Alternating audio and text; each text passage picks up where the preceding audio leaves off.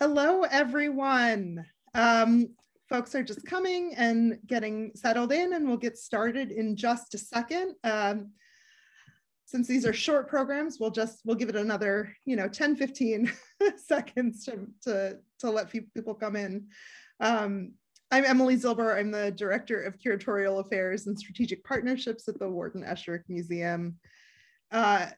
Thrilled to have you today for this virtual spotlight talk. These are 15-minute talks on a narrow topic we don't usually have the chance to cover in depth on a museum tour, with some time for questions at the end. So thrilled to have you here with us today. Today we're going to be looking at some architectural drawings and blueprints that are either in WEM's collection or currently on view, as well as a couple of other places you can find great images of the buildings on WEM's campus in formation. It's not going to be a complete overview of everything that's on site at WEM or out in the world, and we won't really go into depth on any one document, but you'll have a chance to get a sense of the museum's holdings, see some newer discovery. These are the kinds of ideas and objects that you'll have the chance to explore in depth through offerings like our in the works architecture focused tours of the site, which are going to be really, really, truly exciting, and in some of the programming that is scheduled throughout our anniversary year. I just want to start with a quick housekeeping note first, if you can go to the next slide. To let you know that I hope you'll all join us for programs this May, including Home Improvement, which is a partnership between the Historic Artists Homes and Studios and the Florence Griswold Museum in Old Lyme, Connecticut. We're paired in this conversation with the team from the Winslow Homer Studio at the Portland Museum of Art in Portland, Maine, to discuss the future of historic home and studio preservation and interpretation. We'll have some presentations that will conclude with questions and group dialogue. And keep your eyes out for our next Spotlight talk in May, which will focus on the actual construction and building of the Esherick Studio. And I know that date will be sent to you as a follow-up to this presentation. I'll ask folks to mute themselves if they haven't yet, and let everyone know that a couple of my WEM colleagues are here today, including Larissa Huff, who is going to be able to answer questions in the chat or deal with any things that might come up as we're going through the presentation. So thank you for helping out today, Larissa. Okay, if we can go to the next one. So today, of course, we're sort of one step before the building phase. That's going to be the focus of the conversation as we, in our next Spotlight talk, we're going to be looking at some architectural drawings and blueprints for a conversation that's been prompted by our current installation, Home as Site, which is on view now through May 15th, 2022. I'm showing an image on the right here of the installation in the Visitor Center, which explores how the physical nature and architecture of the WEM campus has changed over the years, how Esherick's original ideas morphed and changed and allowed for this series of creations and recreations of home. And in this installation, we've got images with a blueprint or two from the museum's collection, as well as some other materials on view. If you can go to the next one.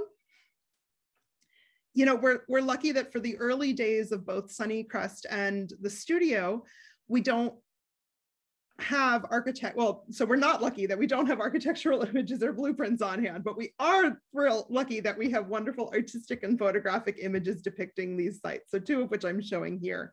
Because Sunnycrest was a pre-existing structure, the initial studio was built without blueprints or, really the oversight of a trained architect, making detailed technical drawings something that were outside of the scope of the material produced during the process of the construction. But we have images like up on the hill, the woodcut from 1927, where you get this view up to the studio through the trees. And then, of course, this photograph from the late 1920s showing the studio and garage. We also know of documents like Esherick's writing, I build a building, or he helps me build a building, which is an unpublished essay that was done about building the site at the encouragement of Esherick's close friend, the writer Theodore Dreiser, to give a sense of the studio's earliest beginnings. And, to quote with, to quote that piece, it begins to start with, we must have a piece of land through a wood or an old worn path, a path buried in briar and brush, but it still stands as evidence of padding feet. I went through the path to a clearing, saw several trees, which I imagine should be sheltering a roof. There it started. So not quite the technical specifications of a blueprint, but something quite a bit more romantic. You can go to the next. In contrast, we're lucky enough to have a series of blueprints for the 1956 workshop that detail the collaboration between Esherick and the architects Louis Kahn and Anne Ting. I'm showing here blueprint 1 for the concrete block and stucco workshop from Kahn's office. This is a two-dimensional drawing that offers detailed visual representation of several aspects of the workshop site, including dimensions, an aerial view of the honeycomb structure of the site, how the new structure would abut the earlier garage, as well as construction materials and specifications and placements of all of the components. It's worth noting that Ting's name is absent on the blueprint, right? This came from the Kahn office, but we know that Ting was instrumental in bringing her complex geometry drawn from nature into her collaborations with Kahn. And I can't recommend our recent spotlight talk on Ting enough, which hopefully someone can link to in the follow-up email here. You can go to the next image. So WEM's collection includes a series of Kahn blueprints for the property, each of which shows different aspects of the site and is designed to share with different contributors to the project, ranging from contractors to fabricators to the client. This is, you'll notice in the bottom right corner that each of these have a number of them. So we were looking at blueprint number 1 before, now we're looking at number 7. If you can go to the next one. So these documents would have been used to estimate the costs of labor and the bill of materials to create a construction schedule, obtain building permits. WEM's archive have interesting documentation of that process, including a relatively recently uncovered letter from 1955 from Kahn seeking an estimate for a heating system based off of blueprints 1 and 2. Also recently uncovered in our archives are receipts detailing the materials used in various jobs to construct the workshop. And so we're excited to dig into this a little bit more and really learn from these blueprints, and hope that other folks with an interest in architecture will access these materials as well. If you can go to the next one. This clip from the larger blueprint of the studio focuses on a plan view drawing. So this bird's eye view of the site structure from above, of the ceiling of the workshop, parsing out the roof plan. I'm showing this with an image showing the realization of this plan view during the construction of the workshop ceiling, as well as an aerial view of the workshop ceiling prior to replacing the shingles with the current copper roof. And so you can see here where they've noted hopes for a skylight alongside the shingles, and then the reality on the other images. If we go to the next image, we have this clip from a larger blueprint which focuses on an elevation view drawing of the vertical plane depicting how a building will look when viewed from the front, back, left, or right side. So we've got an exterior elevation of the south side of the building here shown against an image of the southern facade of the workshop while it was under construction in 1956. And then if we can go to the next image, we've got that southern facade closer to its original date of completion. I wanted to include this image here because you can really use the blueprint to sort of see what stayed and what changed along the way, but also, if you pay attention to the sort of sculptures and objects that have been placed in the window here, and then we can go to the next image. I sort of love them against this visionary drawing of the workshop that's part of the Kahn archive, the collections at the University of Pennsylvania, which houses the entire professional archives from Kahn's architectural office, where we can see the sort of original visionary renderings of these windows, complete with objects, with sculptures, sort of thinking about the windows as a site for display.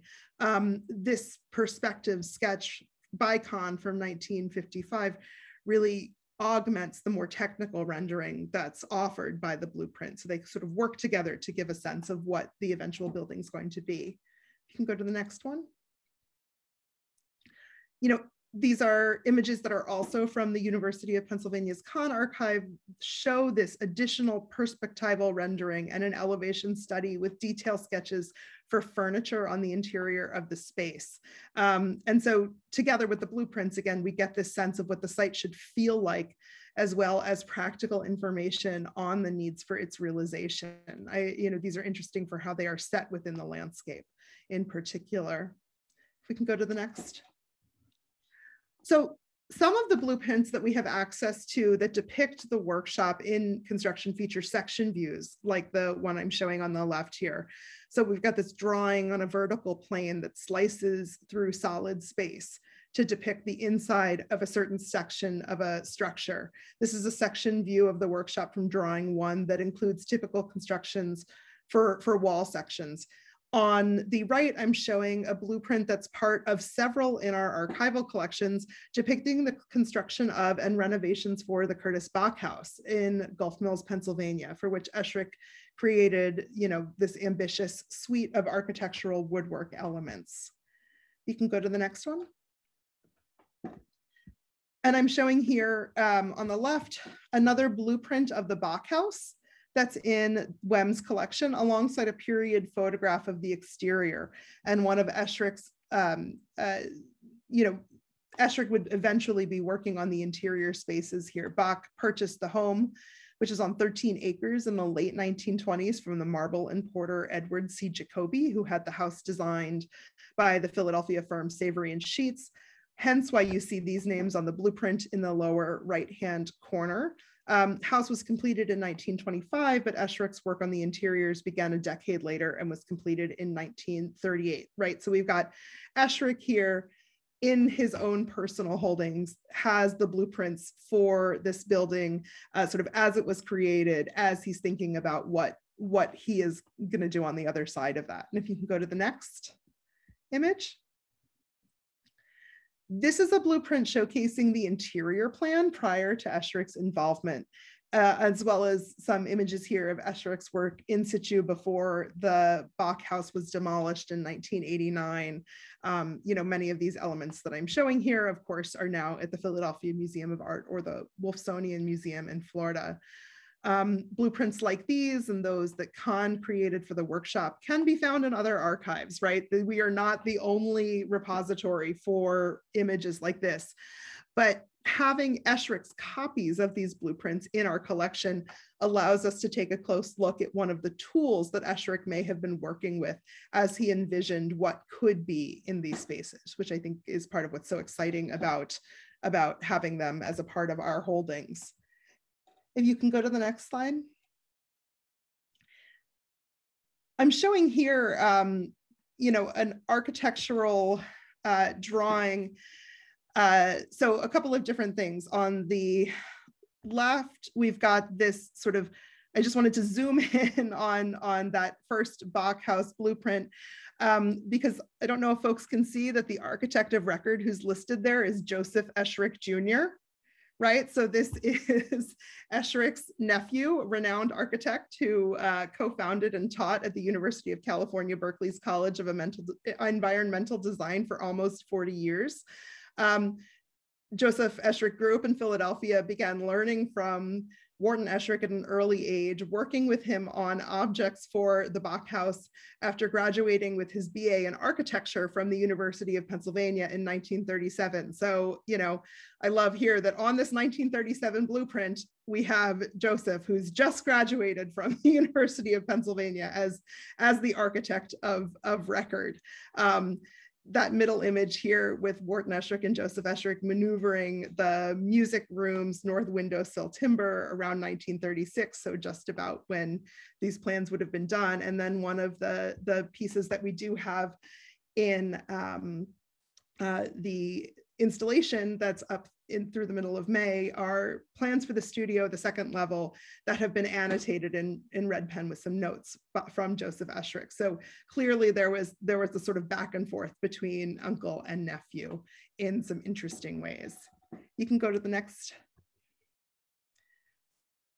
our archives also include a blueprint for the Pennsylvania Hill House, designed by the Philadelphia architect George Howe for the 1939-1940 New York World's Fair.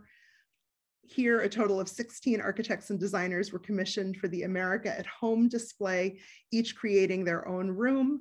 After Howe was invited, he of course extended that invitation to Esherick, proposing a Pennsylvania Hill House as a space built around Wharton's work. There is a whole spotlight talk just on this, but I'm showing here the blueprint because it provides this sort of interesting comparison to look at an image like this, which details the space in which Esherick's work was cited alongside images of the finished product. And of course, you can see the spiral staircase, sort of pride of place that is, of course, a central feature of the Esherick studio, and how they're envisioning the sort of plan and the space around it as they're thinking about the sort of schematic layout of the space here. How connected Esherick to Kahn. And so in many ways, this blueprint is an interesting precursor to those we've already viewed for the workshop. And if we can go next to next. So I want to close just quickly with some architectural sketches related to our campus plan, which I'm showing here. I hope that many of you were able to make it to our Creatives on Esherick conversation with Sam Olshan and Lisa Dustin from Atkins Shade Architects. And I think Sam is actually, I think I saw his face here today for this little talk, where they both spoke in depth about the research and design process for the museum's expanded campus plan. And you're seeing here that sort of aerial view of rendering of what that would look like once there is a new visitor center built on the campus down near Sunnycrest. If you can go to the next.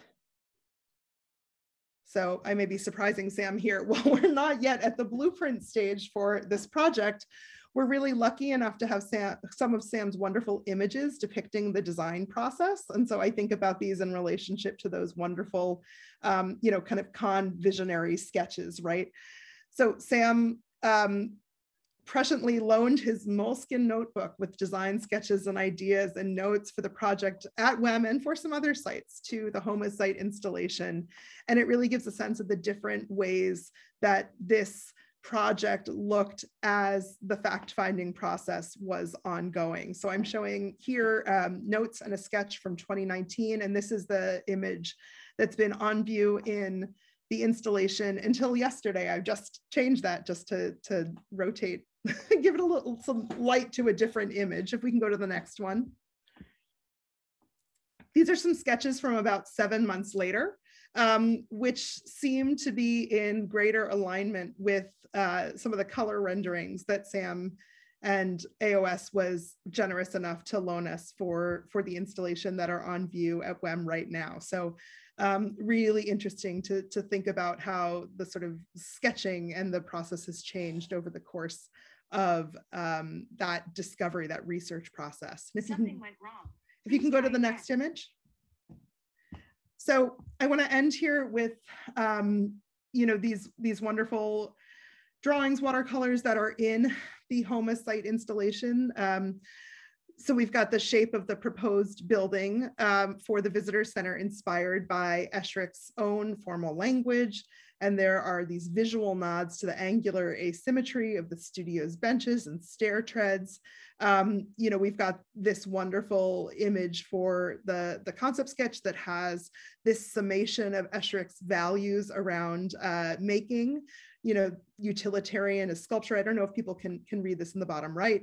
Angular, prismatic, and curvilinear, hand-built, expressionist in form and purpose, joyful expression, bridge the gap between art and craft. And so in this architectural sketch, we learn a lot about not only the way that the sort of thinking for the building has been going and the visuals of it, but also how the research process has supported that construction and design. And I'm really thrilled that architectural scholars 100 years down the line will have such a clear sense of what Sam was thinking during this exploratory process. Just as we invite folks to come and use our archives to come and take a look at these blueprints, to sort of learn from what we have in our archives. This kind of documentation doesn't just, provide client clarity, but also allows for potential future scholarship and inquiry. So I'm thrilled to sort of give you this very broad introduction to some of the blueprints and architectural drawings we have in the collection. And I think we have a couple of moments for questions if anyone has any, or in case Sam wants to add anything, considering that he's on the call today.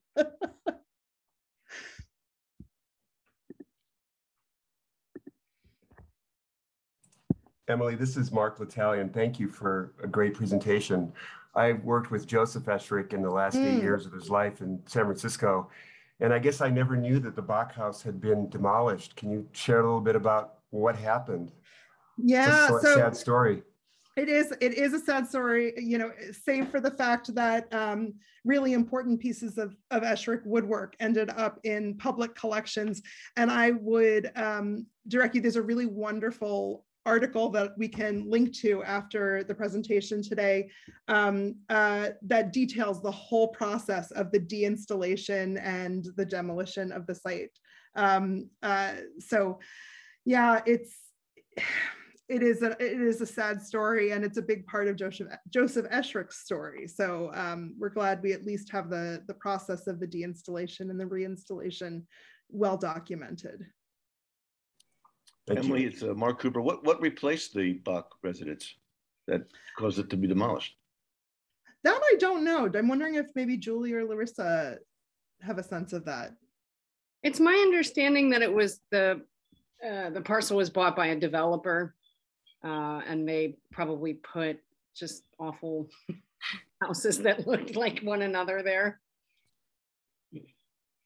Yeah, I thought it was the Blue Route expansion. Oh.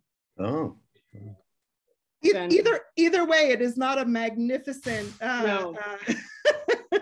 Sam, do you remember where you saw that? I can dig it up. It's either the Blue Route expansion, an off ramp, or a right of way for the Blue Route is my recollection.